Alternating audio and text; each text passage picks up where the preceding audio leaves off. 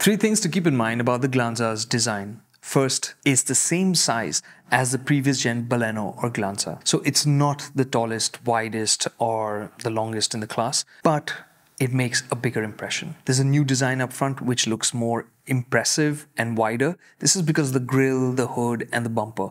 It's got more Toyota DNA in it. So much so that you'd think it's a sedan. Second, it's not Toyota enough. The rest of the Glanza is pure Baleno. From the side and from the rear, it just looks like a Baleno with Toyota badges. It's an opportunity missed for us to have more Toyota DNA here in India. Third, your options. The Glanza is available in 5 colors, no dual tone options.